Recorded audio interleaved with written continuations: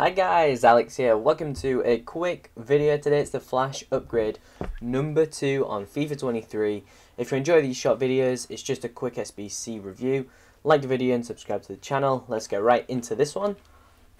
So we've got the Flash upgrade number 2, which is out now. It's repeatable only once and expires in 4 hours time. And this gives you a small rare gold players pack, and let's see what it takes to complete. It's going to be 6 rare golds and a full squad of golds as well, so we can do this one super easily with 6 rare golds. Let's pop these guys into the SBC, and then we need some common golds as well, just to fill out the rest of the 5 spots there, and that will secure you the small rare gold players pack, which is untradeable.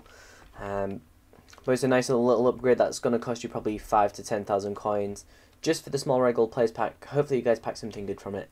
Like the video and subscribe, and peace.